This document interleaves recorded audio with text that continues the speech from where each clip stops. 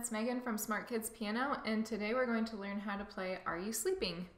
This song is super easy because everything in the song happens 2 times in a row. So you'll learn a little part of it and you'll play it again, and then we'll learn the next part and you'll play it again.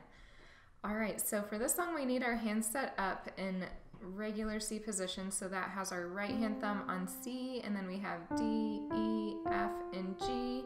And then in the left hand, our finger 5 is on C, and then we have D, E, F, and G. All right, so this is almost all right hand notes, but we do need that G in the left hand, so keep that ready to go. Okay, so we start out and we're gonna play this part. Are you sleeping? Are you sleeping? So see what I mean? That's just the same thing 2 times in a row. C, D, E, C, C, D, E, C. Yeah, okay, so let's try that together. See if you can play that along with me.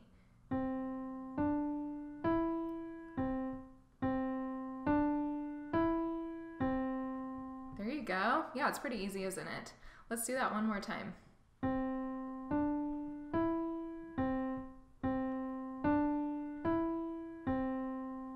Alright, so we have Are You Sleeping, Are You Sleeping, and now we'll play the Brother Johns. Brother John, Brother John.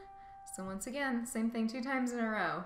So we have E, F, G, E, F, G. Yeah, so see if you can play that part with me.